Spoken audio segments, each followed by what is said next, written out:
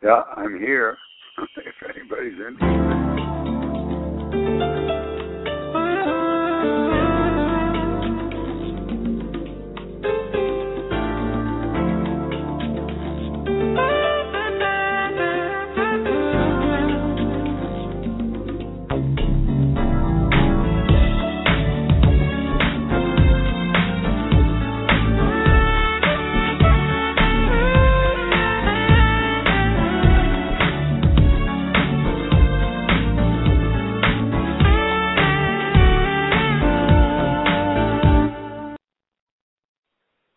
Well, hello, and welcome to Behind the Mic Radio. I am your host, Dawn Mack, and so happy to be here with you this evening. Welcome, everyone. Hello, and I hope today has been a wonderful day for you all. It's no longer Monday, so there's a lot to be said for that at least, and so we're very, very excited about that. But I wanted to just tell you how elated we are to have our special guest with us tonight. He is best known, he's an accomplished actor, and he is best known for his portrayal of John Abbott on the #1 rated CBS daytime drama, The Young-and-the-Restless. He has also been called by his fans and others the last great crooner of our time. It is with great honor and pleasure to welcome the one and only Jerry Douglas. Hello. Hi, dear. How are you? I'm great, and thank you so much for being our special guest this evening. We greatly appreciate it. Okay. Well, Pam Rogers is a dear girl, and I do things that she wants me to do. She's my friend. Well, and she's a lovely, lovely person, and I really thank her so much for coordinating this. Kudos to Pam, and hello to her as well. It's great having you with us. It's such an honor, and you know I want to just go ahead and put it out there. And I first want to congratulate you, and it's a little bit of a delayed congratulations, but you and the entire cast and crew of Y&R for 40 outstanding years in daytime television. I mean, that is no small feat, especially in this day and time in the world of daytime television. Congratulations to all of you. I mean, that is quite an accomplishment, and I must tell you, I've been a daytime fan for just about that long. I mean, in terms of, you know, watching Y&R and just following the show through the years. I grew up a CBS daytime gal and just grew to love the show and still a fan to this day. So it's a great honor to have you on the show. And well, thank you, dear. One of the things that I wanted to ask you is, what do you think has been the secret to Y&R's success through the years to keep them on the air? I mean, they've been the #1 rated daytime drama for the longest time, and you know, there's obviously their reputation precedes them with the many years of great storylines and great cast. You know, what do you feel is the secret to the success of the show? Well, it's generally speaking, when you talk about anything on television that was great, whether it's a nighttime series as far back as MASH or the CIS, what is it called? I can't think of it. You know, the series that are very big hits, NCIS, all of them. In our case, the man that created the show, Bill Bell, who passed away about 5-6 years ago, he was a terrific writer before. He turned Days of Our Lives from almost getting kicked off the air in the 60s into a very successful show, and then he created Young and Restless when he had the opportunity to have his own show in 1973, and he had great devotion. He didn't want to be a movie producer or nighttime television. He loved what he called the serials, which goes way back to when it was first radio, and he, you know, remembered it well, but it's the daytime series, the everyday series, having to write a 75-page script daily and constantly weave 25, 30 actors in various storylines. He was really brilliant at that. He's probably one of the 2 to 3 most gifted people that have ever tried to write. And when he passed away, the show has gone through at least 5 or 6 or 7 writers in the past 10 years. And I think Bill stopped writing somewhere in the late 90s. So let's just say at least the last 15 years there's been at least that many, 5 or 6 writers. They just don't last. It's a demanding job. It's maybe the most demanding job in television that there is. But that's the reason for its success, is how good the writing is. The actors have been together a long time. A lot of us have been there 30 years. Jeannie Cooper even longer. Melody Thomas even a little longer than me, 3 or 4 years. So when you have that kind of roots in a show, that's what makes it so great.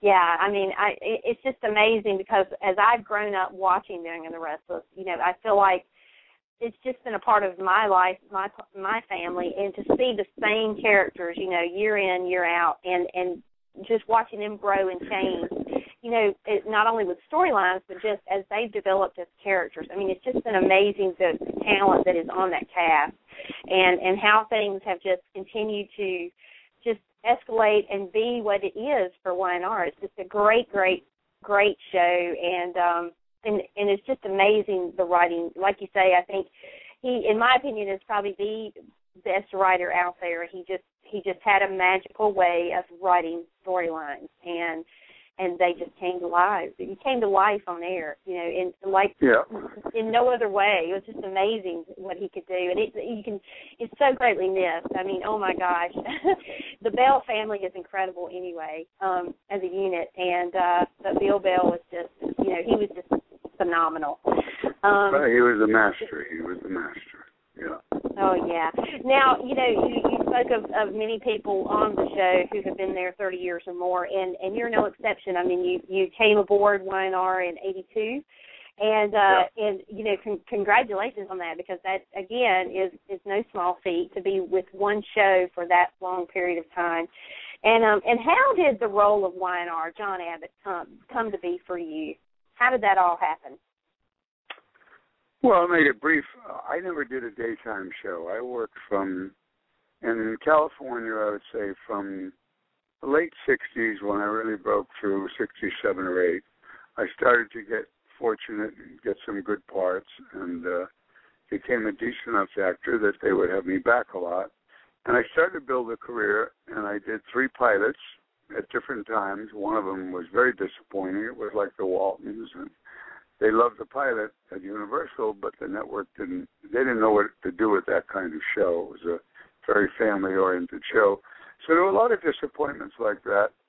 And then I was getting into an age where I couldn't play, and I played a lot of heavies. I never played nice men. Once in a while I'd play a police officer or something like that. But those parts, in the pilot I played a veterinarian doctor in New England, and that was the one I did around 1970.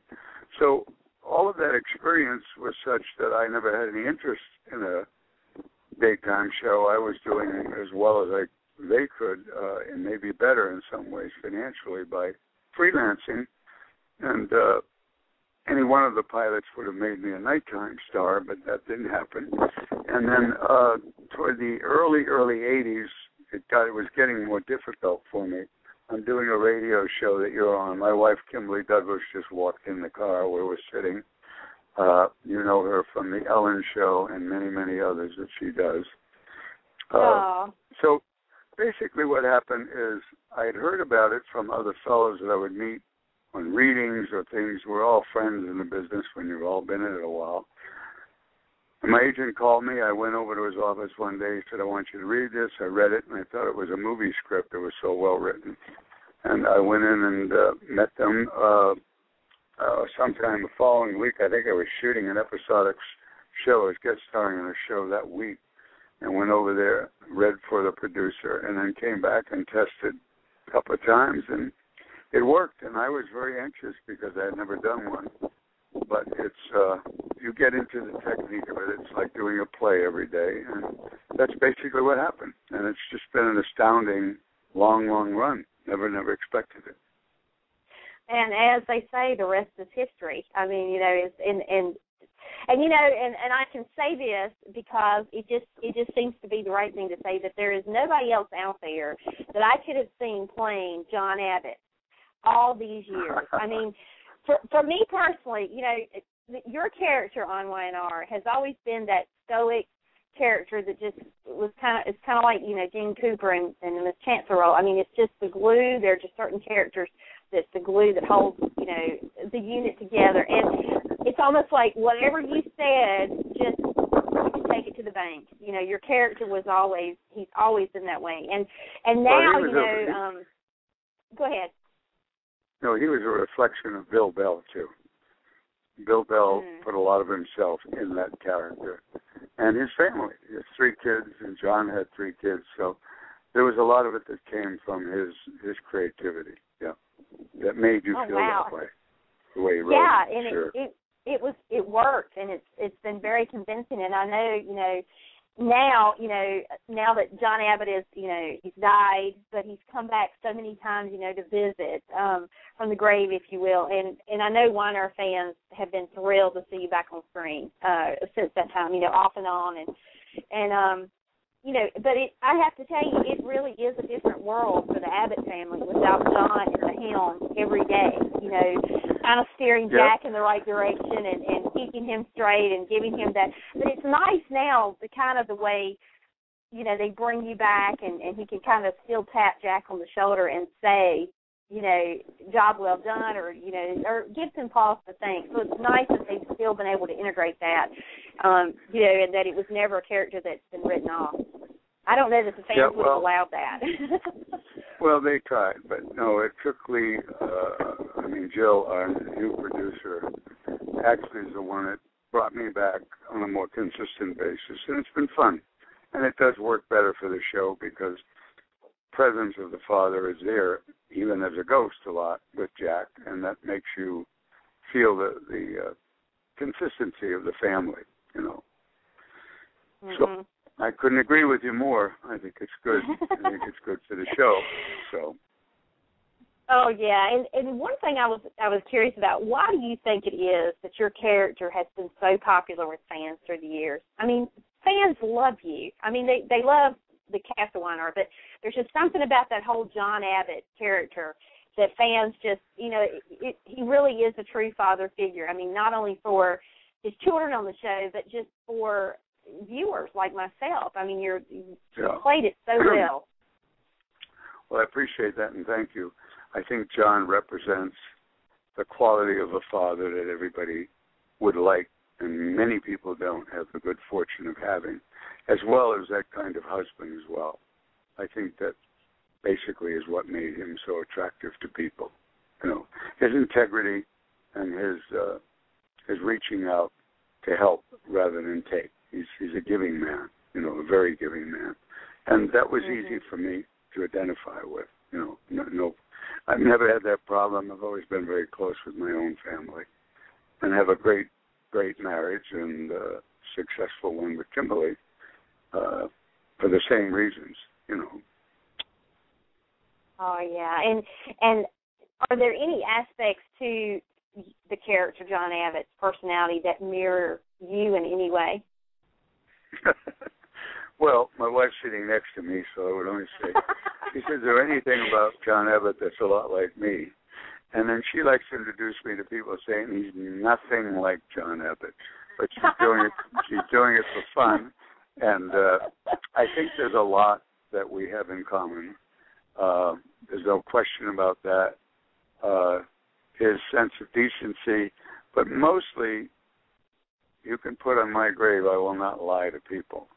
I won't tell you something that will hurt you because that's cruel truth. But loving truth, never fib, and neither does John. And there are certain elements that were easy for me to capture in that character. The minute I read him, I could identify very clearly. And as a matter of fact, when I read him, I had custody of my then, when I got the part, he was 12 years old son who was living with me, and my daughter was 16 or almost 17, living with me, going to school. And John Abbott was alone raising his 3 children. So the identification was huge. Wow. It's just those little bits and pieces, that maybe possibly viewers never knew, about you personally. But I think that's the reason why your character has been so successful and it's been so believable because it's been, it's funny because daytime drama fans, as you know, are some of the most passionate fans in the world of all they are televised fans. And I really am interested to get your, your thoughts on why do you think it is that sometimes, because the passion of daytime drama fans, why do you think it is that they, that they have a hard time separating the character from the actor? Because you're in our lives 5 days a week, for the most part, and it's, I think the reason sometimes for that is, in nighttime television, you do an episode in a day. The only thing that's consistent is the police department's two leads or whoever they use as core people. In daytime, you're watching a real story develop just like it does in life. It sometimes takes months. So you really can live through it, because you can almost say to yourself, if you're a fan, God, I almost experienced that myself, or I did experience it myself. And Bill Bell was really quite brilliant at knowing how to find those storylines that people could grab onto. It's all in the writing. It's all in the writing. And that's what does it. And it's the, pardon me, it's the format of daytime that we used to take months developing stories. I don't think they do it quite as much today, but they still will take weeks and weeks to work out a storyline with Jack, like in the recent shows we've done, having a drug problem and fighting through it. All of that stuff, a lot of people have had the same kind of problem, not necessarily drugs, but weight, losing weight, fighting weight, all kinds of things that people struggle with in their life. And that's, I think it makes it very identifiable. Yeah, and you bring up a good point, because I know that, comparatively to, say, a decade or more ago, the storylines today, they kind of, the daytime shows kind of get through storylines a lot quicker than they used to. I mean, it used to be, when I was out of school for the summer and I'd watch a storyline, it would kind of it would unfold as the summer progressed. Now, they're a lot quicker, and there's a lot quicker resolve. Do you think that's because society and life for viewers is just so fast-paced, and they, that's kind of sped up to kind of keep pace with the track of people and viewership? Well, I think life is much quicker today than it was 30 years ago when I started. You have the Internet, you have the Instagrams, the Twitter, all of the social aspects of computer world are so quick. I mean, things happen and they're instantly known throughout the world, minus this country. And the other thing is, economically, daytime is struggling a little bit more than it ever did before, getting the viewership they had. When I was in our prime period, and we would get rating points as 8, 9, 10%, even go to 12 in the summer, when college kids would get out, or high school kids that loved the show and watched it. Today, you don't have that audience because of the Internet, because of their interest in it. My son, my youngest boy, Kim, our baby boy, is 15, and it's texting to death. They're on that phone all the time. So because of those elements, that's why the stories are a little quicker. They move quicker. They think that that's the retentive ability of the audience. It has to be quicker today. And if you're older and you remember it the old way, it just wouldn't work today. So, and maybe they're right, because we've sustained good ratings for the last 5 or 6 years that I can remember that have done very well. You got to forgive me. I got a little sore throat if I'm coughing. So, bless you. It's okay. Is there anything else you'd like to discuss? Well, sure. I wanted to ask you what some of your fondest memories are of being on Y&R, either, be it favorite storylines involving your character or just being part of the show for 30-plus years. Well, I would say the most enjoyable period was when I first started, because they put the Abbotts together, and we worked together for about 8 years, and we were very close socially. I was single. The man that played Jack, Terry Lester, was single. The girls that played Ashley and Tracy were. So we used to meet a lot in the weekends. We'd sometimes go to Terry's house. He had a piano, and he was a pianist, and sing together. We had a very close relationship, and it showed. The Abbotts actually drove that show, our show, for its beginnings to get it to the success it did. And then they developed another family with Eric Braeden and Melody, which are the Newmans, and they were like the dichotomy that battled each other, and it was the best time. I would say the 80s up till the middle 90s, which is when Bill Bell kept writing. I think he got sick somewhere around 95 or 6, and then for me it was never the same. Never the same. Oh, yeah. Never had a writer that was of his caliber, of his gifts. And that's just the way it is in life. But it was still good, and they were good. They did their best, and they did good work. But Bill Bell was a genius at it. And that's the difference. You can't, that's a gift God gives you. You have no discussion on that. Mm-hmm. And honestly, from a viewer standpoint, and I think I speak for a lot of fans out there, you know, I think fans have greatly missed that writing of Bill Bell. I mean, the show is still a great show, but there was just something, like I said earlier, magical about the way he wrote stories and told stories and how the actors played it out.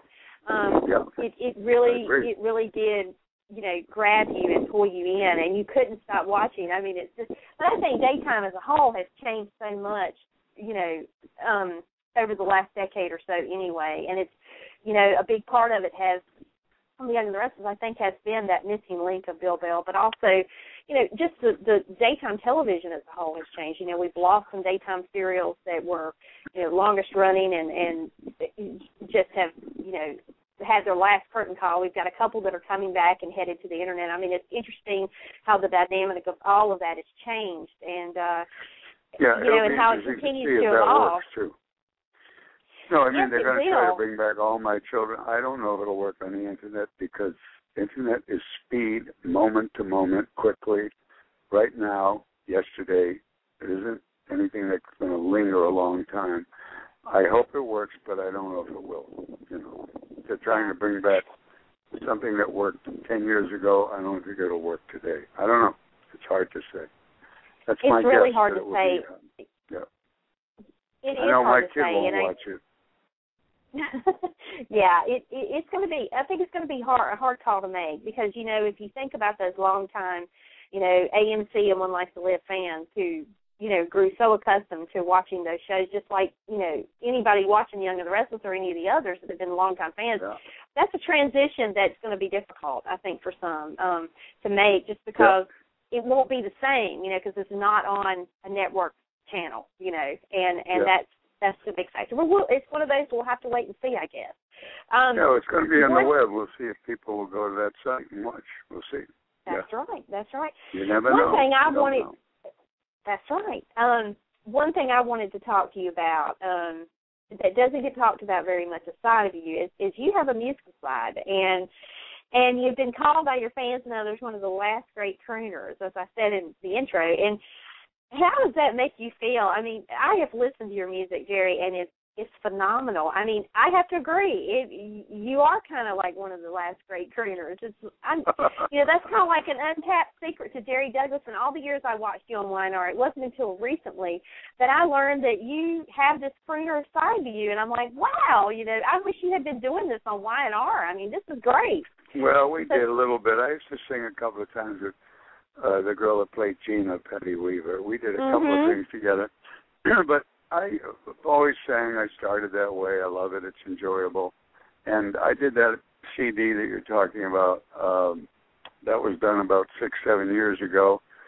And we used to go out and do some dates, but it's very difficult to do that today. The venues are not what they were to work, and it just... I just have other things I'm interested in doing that would prevent me from doing it if I was going out every weekend to do dates, you know. But I do love singing. It's a great expression, and singing lyrics is like telling a story musically, like you do when you do the words of an actor. You know, it's very similar. But thank you. That's very sweet of you to say that you like my singing. You're the only one. I do. See, I finally got somebody that likes my singing. Well, I do my like mother, singing. My mother's in heaven right now, so she was the only other one that liked it. So at least I got two people. Yeah. Well, you're very, very funny. I do. I love that style of music anyway. I love, you know, anything that has a jazz kind of, you know, big band. I mean, I love that whole classic jazz standard period of music. I'm a big music buff anyway, but I was like, who knew, you know? But you're actually very good, and I would just love to see you put out at least another album in your time. That would be awesome. Well, the problem you have with that, in order to do an album, you have to sell them a lot. And the audience for that kind of music has gotten very narrow and small. Yeah. So, we sold a lot of our album the first year or two. We went to Canada, did some tours there. And then I used to have a website that sold it, and they just weren't moving any, so it was silly. We just ended it and figured it was fun and enjoyed it, and that was that. I still have a lot of CDs, but have you have one? Do you have the CD? I do not have the CD, but I've gone to your site many times and just listened to your music. I love it. It's just I'll try to get it to you. My girl knows your number, doesn't she? She has contact. She certainly does. She certainly does. Right, well, and I'll talk to her and send her a couple and have her send one to you. Okay? Oh, you're so kind. Oh, thank you so much. That is very special. Thank you so much. Well, before we let you go, have you got a moment or two to take a call or two? And you have somebody calling in? Yeah, I have someone calling in. All right, let's do that, and then we'll try to wrap it up because we've got to go pick up my boy at school shortly. I'd appreciate it. Oh, okay. Sure. But go ahead. Okay, just a minute. Hello, you're on with Jerry. Well, hello, Mr. Douglas. How are you? Okay, good. And who is calling? Oh, come on. You don't recognize his voice? It's your girl. Yeah, I know. Listen, I have to send you a couple of CDs for this lovely girl and her radio she's show. a sweetheart, yeah. Okay. Yeah. So, what? Yeah, I know. My wife's telling him I'm on live. Did she think I thought we were on movie screen? She's yelling at me. Kimberly's I want to ask you a question. What? I want to ask you a question, Jerry. Since you've done acting and music, is there something that you haven't done yet that you would like to still do? If there was a great movie script that was, and the director was an exceptionally gifted guy, and it was funded well enough to do well, not necessarily that you make a fortune doing it, that would be fun to do. That I would look forward to doing. Yeah. To do another TV show, I've done it. I've done so many of them. It would be okay. It's fun. I remember I did Cold Case a few years ago, and it was a wonderful part, very demanding, and I enjoyed doing it very much. They were happy, I was, but not the same as a new original film that would have some originality to it. That would be exciting to do. Okay. And that's my answer, dear. All righty. Don, do you have a Skype call? I thought somebody just sent me a message saying they were in Skype. No, I do not, actually. No, I do not. Okay, maybe they hung up then. Yeah. Okay. Yeah, I haven't seen anyone. Okay. All right. Well, thank you, Pam. Well, Jerry, thanks a lot for doing this interview with Dawn. I appreciate it. You're very welcome. And Kim says hello to you. She's sitting here. Hi, Kim. How are you? Hi, Pam. Good. How are you? I'm doing fine. All right. Well, I'm glad you two chatted. And I wish you luck, and I will, Pammy. I'll send her your I have to get your address. I'll call you and get your home address again. I know I have it somewhere, I think. And I'll mail you a couple of CDs, a few, so you can give them to her, okay? Okay, Dawn, you got to give me your address. Huh? I will. Dawn? Pam, I'll get that over. Yeah. I'll get that over to you, Pam, right after the show. How about that? Yeah, All okay. right, you guys put it together, and we'll do it, okay? And thank you, and good luck with your show. I hope you have great success with it, dear. Thank you so very much, Jerry. It's been a pleasure speaking with you today, and we look forward to seeing more and more of you on YNR. Thank you so much for your time, sir. Okay. Take care, sir. All righty. All right, well, be well, and bye-bye, girls. Nice talking. All right. Okay, bye-bye. Well, what a true gentleman. I mean, Jerry Douglas is an absolute delight. He is, he is just as much a gentleman as you heard. as he is on Linar. And I love when we can talk to characters live like this and talk to the actual person and not, the character that they portray. And it's always nice to hear, their point of view on things and to just hear the person and not the actor so much. And just a sweet man, very sweet. And he's sending me his CD. I can't believe it. I'm so excited. He has great music, and my mom is listening tonight, I'm sure, and she's probably going, good, I want one. Mom, I'll send you one. But in any event, we want to thank Jerry Douglas for being our very special guest this evening. He was very limited on time, so if you called in to speak with him, I do apologize. We did not get to your call, but at some point in the very near future, we'll try to have him back just to take calls, to take some fan calls, and do less interview and more fan calls. And so we will try to put that together. And a big thanks to Pam for helping put this together tonight and coordinating this. This was great. Thank you so much. And to all the listeners who tuned in for this, we greatly appreciate you being here. If you're brand new to our show, this is Behind the Mic Radio, and I am your host, Dawn Mack, and we're so glad to have you with us. Welcome aboard. We hope that this will not be your last time with us. We would love to have you visit any time. And just to give everybody a quick rundown, coming up on Thursday evening, if you are a Brady Bunch fan, if you grew up watching the Mighty Six, as I like to call them, the Brady Bunch, we have Jan Brady, Eve Plum. She will be with us on Thursday evening at 7 p.m. Eastern right here, live in studio, and we will be doing about a 30-minute interview with her. So I would suggest if you're Brady Bunch fan, you want to call in and speak with her, try to call before the show kicks off at 7 and try to get in queue so that, one, we can find out who's calling, and two, we can be ready to have the calls ready to roll when we start taking those. And so E. Plum, Jan Brady, she will be here 7 p.m. Eastern on Thursday evening. And so with that is going to wrap our show for this evening. Thank you again to everyone who tuned in, and thanks also to our very special guest, Jerry Douglas. And with that, I'll say have a great evening, good night, and we'll see you back here right again real soon. Thank you. Good night. Thanks for listening to tonight's show. You can connect to Behind the Mic Radio on Twitter at BT Mic Radio and on Facebook at Behind the Mic Radio. Check out our website at BehindTheMicRadio.com. Also, follow us right here on Blog Talk Radio, where you can stay up to date on all upcoming shows. Every episode is available for immediate download upon the conclusion of each broadcast, and as always on iTunes. Thank you for joining us.